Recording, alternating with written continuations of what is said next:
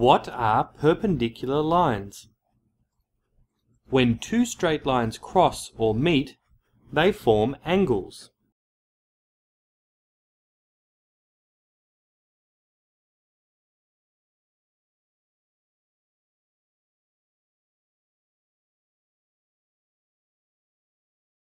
These two lines form right angles where they meet.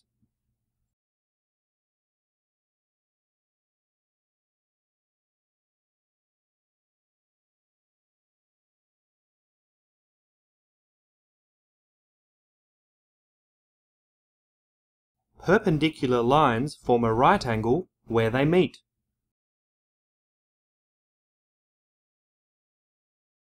Look at the lines on the grid. The angle they form is not a right angle. These lines are not perpendicular lines. Look at these lines. They form a right angle. These lines are perpendicular. To show that lines are perpendicular, we write this symbol. Look at the lines in the grid.